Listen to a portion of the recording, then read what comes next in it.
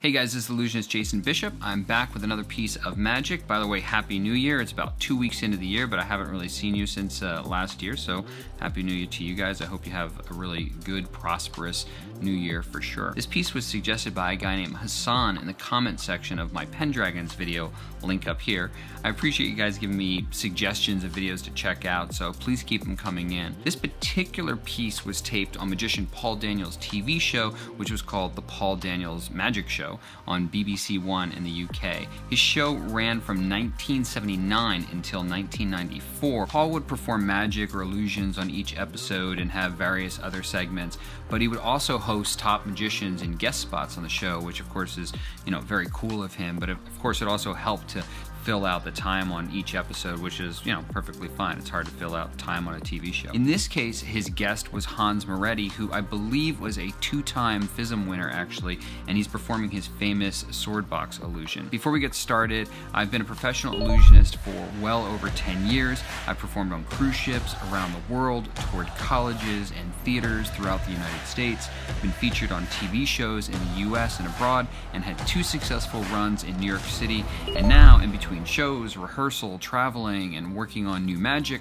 I pull up videos like this for you guys, and I give you some thoughts on them as a professional illusionist. So without further ado, Hans Moretti's sword box illusion. Funny this, but 8 years ago, we put this particular act on the show. They came back many times, but they did this was the first trick, I think, that they did for me. And since that time, 1 or 2 people have kind of copied it, and that's not fair, really. So we thought it might be great for you to go back and see the original. It's Hans and Helga. They are the Morettis. It's actually very cool of Paul Daniels to have them back on. Like he said, they were featured on in, I believe, the late 70s on his show. Originally, they performed this illusion at some point on his show, and then people stole it.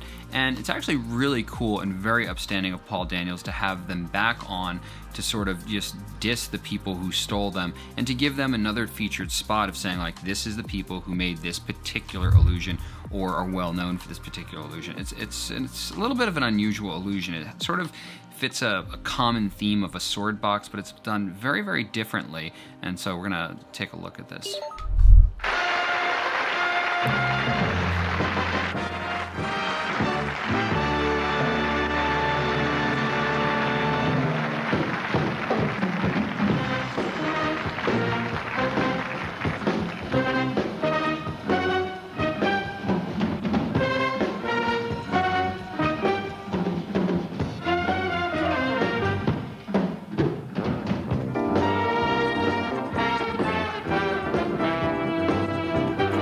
Just pause it right there. That's a great place to pause it, right? It's very interesting to note, though, a lot of times on television when Hans Moretti would do this and Helga would do this, because this has been featured on television throughout the years in America and the UK and other countries, when they tip it over, it's often been filled with helium balloons, and they take the balloons out and the balloons float up. And it's kind of funny because it goes back to a Jim Steinmeier idea that the more full something is, sort of the more empty it is, which is kind of a funny thing to say, but if you fill it up with balloons and then you take it out, then it seems more empty. So that's a feature that they had in this illusion in quite a few TV shows that they performed. Why they didn't do it here, I don't know. I mean, maybe they hadn't added it to the routine at this point. Maybe that came later.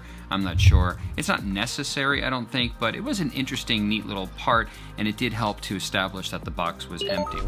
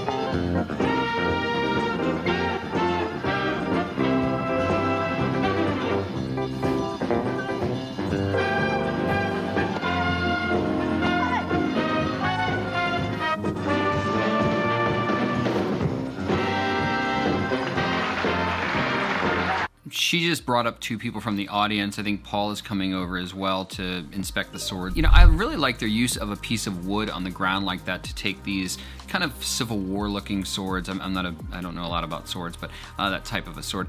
And she's throwing them into the ground like that. I mean, a lot of people instantly go, well, a sword is collapsible when it's on stage, which is kind of ridiculous because you would usually see the little lines within the sword that make it, able to telescope if it's that kind of a thing. So magicians don't really use that kind of a thing. I've frankly never used a sword that telescoped or anything like that.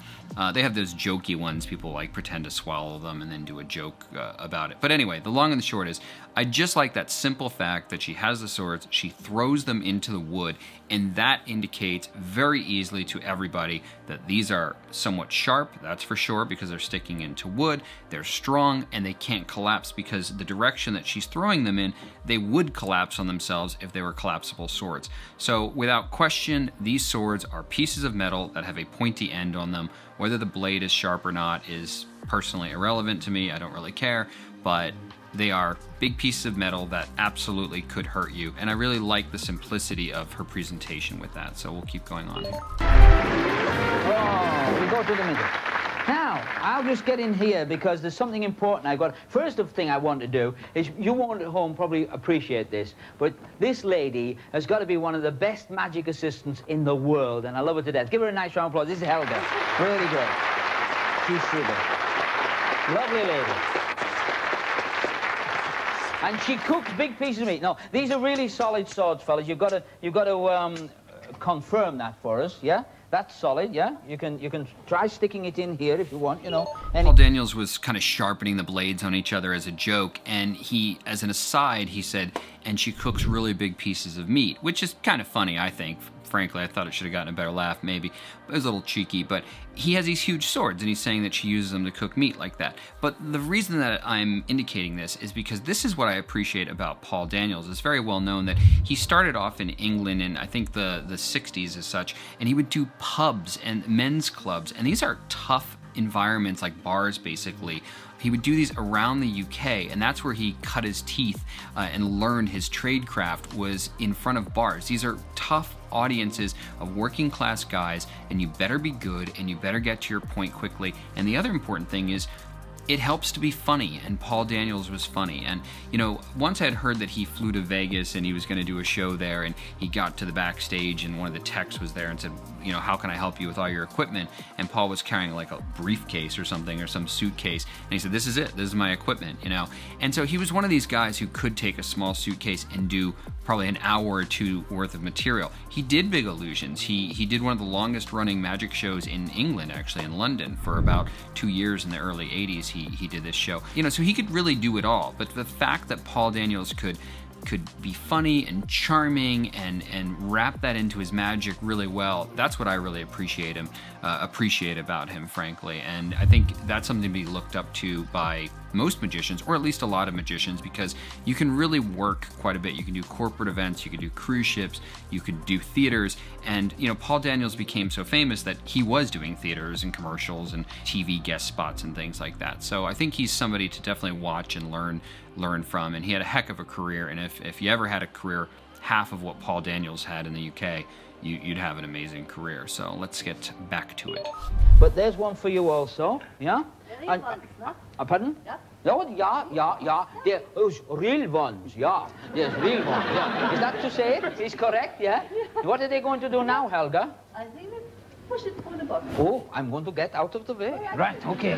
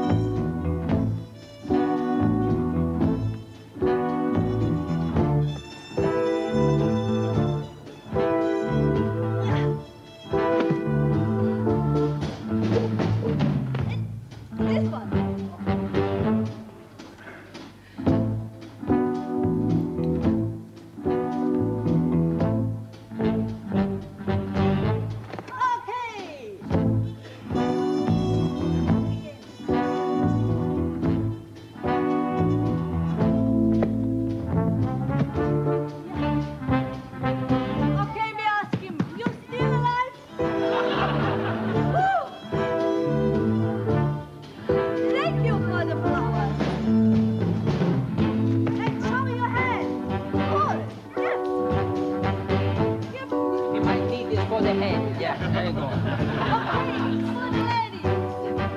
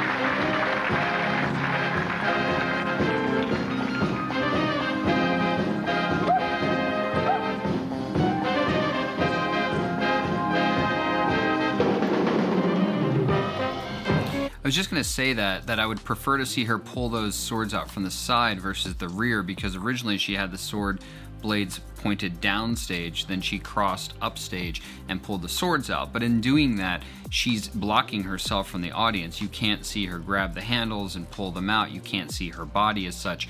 And I was hoping that she would turn it, and then she put a few swords in, came to the side, turn the entire illusion that way, and is doing it from the side. So now we get to see the full length of the sword come out. It looks better, it's more natural, it communicates better. It also makes that box look incredibly full of swords. So really just a sharp little detail that she did there. Obviously she's a pro. There's a very different style of this. It's not a type of style that I really love in presentation, but for what it is, she's doing an excellent job, and she is a pretty good performer, frankly, with what she's doing. So let's continue watching.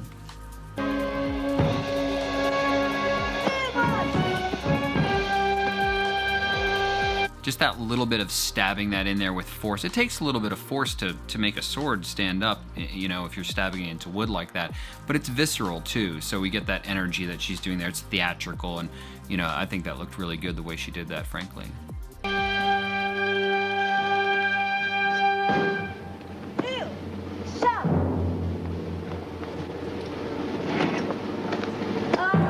I don't know what kind of venues they did, maybe slightly more surrounded. Some of their illusions indicate that because they don't come off that angly, for instance. Like this is an illusion that could probably be performed at a halftime show. You have entertainers who do that. And so the fact that she keeps quarter turning this illusion kind of indicates to me that she probably did do this surrounded quite a bit. And it's a good idea, because if you have people all around you, you need to, you know, fairly show what you're doing to all of those people. And so sometimes you either move your body in a circular fashion, or you move objects so that each part of the audience gets to see a little bit of it. So she's pulled out like roughly half of the swords at this point, and now she's completely rotated. So she may rotate it a full turn again before all the swords are pulled out. I don't know, but so that's just something to look for. It's kind of interesting.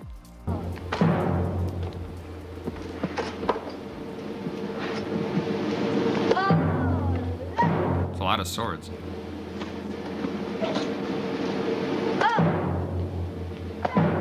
Got a live band hitting the big drum there. So full turn and then back to the same position. That's fine. That position makes it easier for her to get down to those blocks of wood to slam the swords into, though, too. So there's some economy of motion there.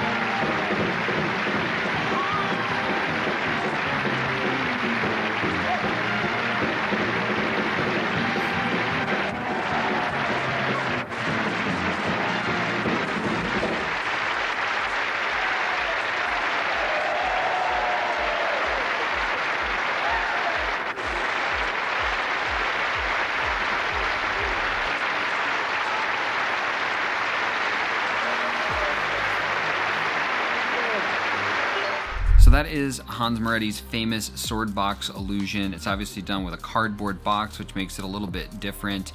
He brings up people from the audience, which is interesting. I have to be honest with you, even among very good magicians today, how he does that in particular is pretty hotly debated. I don't know if anybody knows the exact way that Hans accomplished that, because it is a somewhat difficult illusion, that's for sure. It's also stylistically different, although his style isn't really a style that I particularly love to watch. Some of his magic is actually really quite good, and that's a fundamental thing you have to remember, is that the fundamental value of a magician is whether or not he or she fools you or amazes you, that they do tricks that you're amazed at and you're wowed by. So that is the baseline. If it's like Maslow's hierarchy, right? That's the base level. Can you fool them? Can you amaze them? Are they fooled? Beyond that, then we have personality, we have sex appeal, attitude, coolness, if you want to say. So if you look at someone like David Copperfield or David Blaine or Dynamo or Shin Lim, these people transcend the idea of just fooling you, and they go now into these levels of sex appeal, or, you know, cult of personality, where you go, even if the guy didn't do magic, I'd kind of want to be like that guy. He seems like a cool, competent person, what have you. So for me, Hans Moretti wasn't that magician for me, but he was a working magician. I mean, his kids even went on to be performers. He definitely had a viable career. He toured throughout Europe. He was on tons of TV shows. And frankly, some of the magic he did is really, really good magic. It's amazing, it's dangerous, it's edgy, it's questionable as to how he accomplished some of it, frankly. And I almost don't want to mention this particular piece of magic because I don't like promoting this type of magic. I believe one of the effects that he won FISM with was a Russian roulette piece, and I'll put the link up here. You can check out this piece. Obviously, I would never, ever, ever endorse or encourage anybody to do any magic with a live firearm, but you may want to watch this piece of magic. It has no link to me. It's just, I'll just put it there so you guys can see it. It's a pretty baffling piece of magic. It appears to be actually quite dangerous, and it's very interesting. I haven't ever seen anything quite like that particular piece of magic. So the guy was a very good magician, and again, he had a style that wasn't, you know, a style that I particularly admired or loved. And you know what? That's okay, and I think that's a really good, important point, frankly, is that you can have people with different styles, and you can have people with different approaches who do great magic, and they can find an audience and find an entire career. And I think that's frankly pretty awesome. And he obviously worked really hard at what he did, and he did some baffling tricks. So at the very end of that particular piece that we just watched, he pulls these chickens out, and he's changed his clothes. He has makeup on his face now, which honestly, that's even a little bit baffling, because you think, oh, you put makeup on your face. Yeah, well, there's not really if you think about it, that box barely has room to move. That's what it appears, is that he's in there pretty tightly, because he's not a tiny guy. And so he's in there pretty tightly. He's clearly changed his clothes when he comes out. He has a wig on, he has a live chicken, he has another live chicken, and I think it was a duck as well. And he has the little parasols or umbrellas that he brings out, and some flags and stuff. And also stylistically, again, to me, I don't really like that, because I find that a little bit cluttered and messy and jumbled. But again, I think also culturally, that might have been a little bit more of a European thing, linked to the circus, etc., that was accepted over there, that wouldn't quite be accepted in the same way in the United States. But we don't have the venues that they have in Europe, frankly, for variety entertainment either, which is kind of a shame, to be quite honest with you. That's my take on him. I appreciate, I think it was Hassan who sent me the link to this video to check it out. I haven't seen this in years. I have thought about it once in a while, this particular piece of magic. He's definitely an unusual performer, and whether you liked it or you didn't like it, or you admire it or you don't admire it, I hope that you look at it and you learn something from it, because he was very successful. He did unusual, quasi-original magic that really has left people baffled for decades to come. To leave people completely baffled sometimes for decades, that's definitely a metric of success, I have to say. So thank you guys very much for watching this. I do appreciate it. Remember, if you want to learn some magic, or you need some new magic, there's a link below to Vanishing Ink. This is an affiliate link, so if you do buy something using the link, it does help the channel, and we do appreciate that. Thank you guys very much for watching. Thank you guys very much for watching. I appreciate it. So please destroy the like button if you like this video. If you want to see more, hit subscribe and hit the bell to get notified when we release new videos, and we'll see you in the next one.